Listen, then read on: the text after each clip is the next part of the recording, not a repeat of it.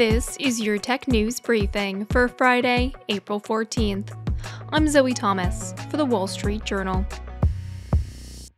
Self-driving cars have been a long-awaited promise of the automotive and tech sectors, and we're still waiting.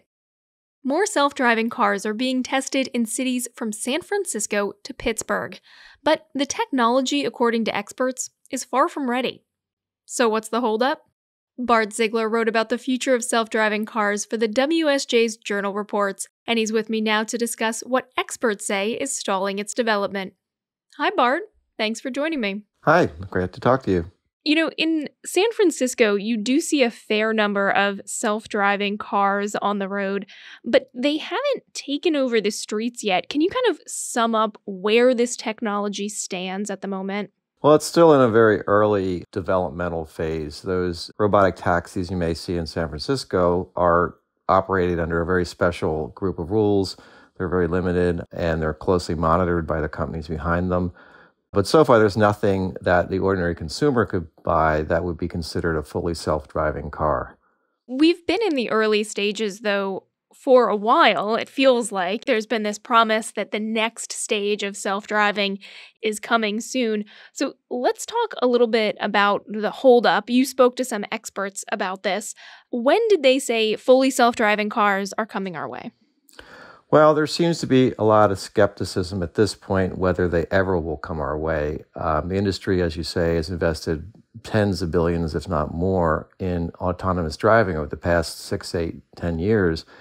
And there's not too much to show for it. They've run into some obstacles. There are various early levels of what they call driver assist technology, like many cars today have adaptive cruise control, which regulates the car you're driving so it won't get too close to the car in front of it. They have what they call lane keeping assist, which can center your car in the lane you're traveling in.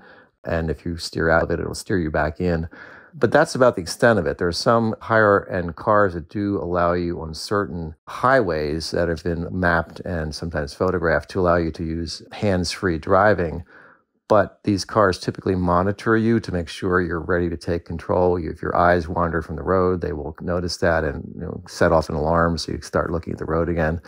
So this sort of promised level of fully self-driving autonomous cars where the driver literally could take a nap or watch a movie or sit in the back seat, it's just not there. All right, well, let's talk about some of the technology that might help us get there then. What needs to change then within the self-driving cars to make them do more than just assist us in driving? Well, today they have the cars that do have a bit of assistance. They rely typically on radar and cameras. And they do a fair amount of telling the car where it is, what the relationship is with the highway and other vehicles.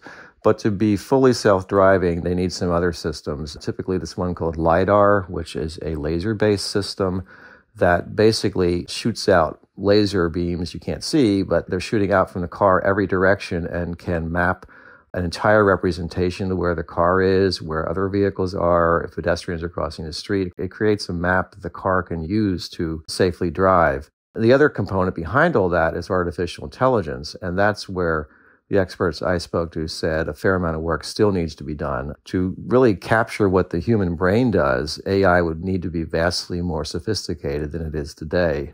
Typically, today's AI systems rely on a database of driving situations that they've captured and sort of can work from them to figure out what's happening in real time. But one of the problems is they cannot map every possible scenario of a car and driver. There are what they're called edge cases that the systems haven't mapped, such as you're driving and suddenly a dog runs in front of the car, or suddenly a road worker stands in front of you and puts up a handheld stop sign. These cars rely on past scenarios, may not know how to handle it, and could abruptly jam on the brakes, which could cause a rear-end collision with a car behind it, or they could try to steer around it. So that's one of the main concerns, how you deal with these edge cases. We're seeing AI become more and more sophisticated, though. Certainly there's concerns that AI is going to do lots of other roles that humans do at the moment. And driving feels pretty simple. When most of us get behind the wheel, it's pretty intuitive.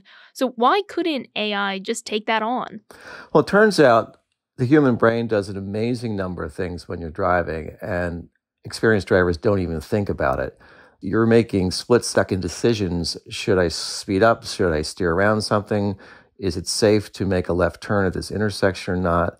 Your brain has an amazing amount of processing capacity and inputs from your eyes and your ears and your experience that are awfully difficult to mimic with artificial intelligence. The experts I talked to said there is ongoing work in what's called detecting human intent, which would be ways to read human expressions, body language, etc. But it's very early on, and one expert said these techniques are far from foolproof.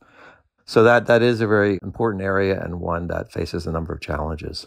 We talked a little bit about the technology that's needed in the cars. Are there any changes that are needed, say, on our roads or highways to make self-driving more of a reality? The experts I spoke to said that is an important component of future autonomous driving, and it's in the very early stages. There's a technology they're working on that would connect a car to, say, traffic lights and weather reports and police accident reports, and eventually car-to-car communication, where one intelligent car could communicate with another, and it could help the car you're driving in have a better sense of what the cars around it will be doing. But there are only very early versions of that, and one issue is some of them aren't compatible with each other. And the experts told me it could be quite expensive to rewire our highways to have all these signals being sent out by things along the roadside. All right, that's Bart Ziegler, who wrote about this for the WSJ's Journal Reports. Thanks for joining us, Bart. You're welcome. And that's it for Tech News Briefing this week. TNB's producer is Julie Chang. We had production assistance from Zoe Colkin. Our supervising producer is Melanie Roy, and our executive producer is Chris Sinsley. I'm your host, Zoe Thomas. Thanks for listening, and have a great weekend.